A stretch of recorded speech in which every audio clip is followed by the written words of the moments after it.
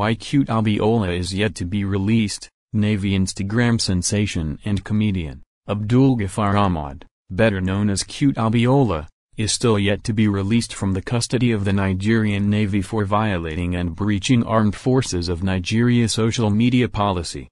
The Cute Abiola was declared missing by his family and management on November 16. After an outcry, the Naval Command opened up about his whereabouts, revealing he is in detention over certain violations. Director of Information, Navy Headquarters, Commodore Sulminda Un, said Ahmad, Cute Abiola's case is an administrative matter which is being treated administratively. The naval spokesperson, when asked whether the comedian has been released, said, an administrative process is on regarding the matter. Period. Meanwhile, the UN had earlier released a statement stating that the skit maker flouted a direct order to report to the office. The statement read, Cute Abiola is not missing.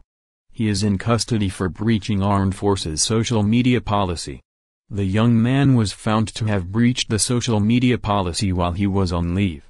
So he was recalled, asked to come back, but he refused until he completed his leave, which is a disobedience to particular orders.